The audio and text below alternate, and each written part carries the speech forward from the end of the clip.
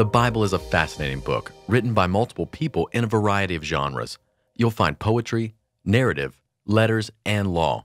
In this video, I want to show you how to use logos to identify literary types, then search for genres across your Bible. First, open the Guides menu and select to open a new passage guide report. When the report appears, type Exodus 19 through 24 into the passage box.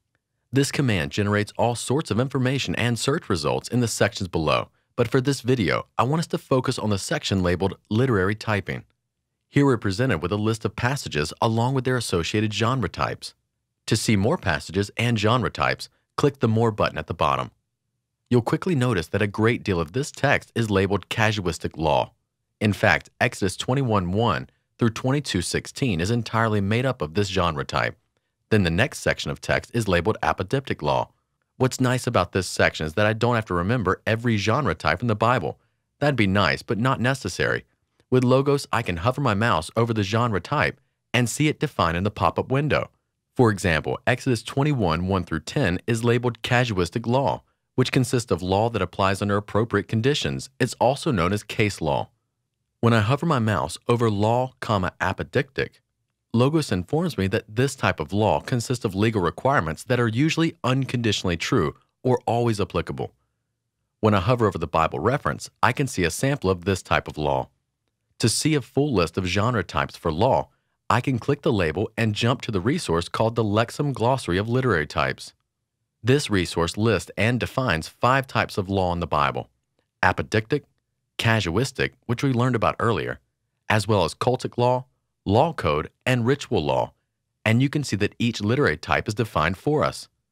Now, going back to the passage guide, I want to now use the different law types in the Bible in my Bible search. So first, I need to open up a new search panel by clicking the spyglass at the top of my screen. Then, make sure that I'm set to run a Bible search in all text in all passages using the ESV.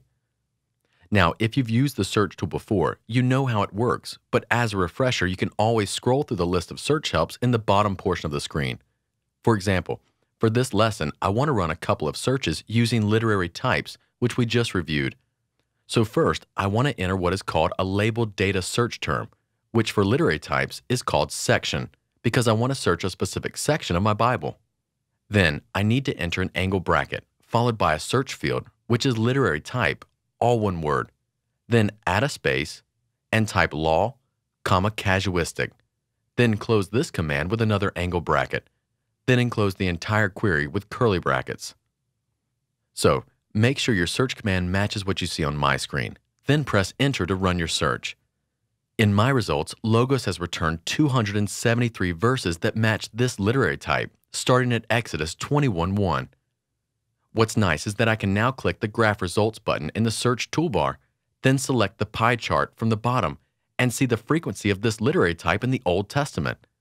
Apparently, this literary type shows up most often in the Torah, especially in the book of Deuteronomy. Now I want to return to my search and go one step further with our search query. Imagine that you want to locate every casuistic law that involves a woman.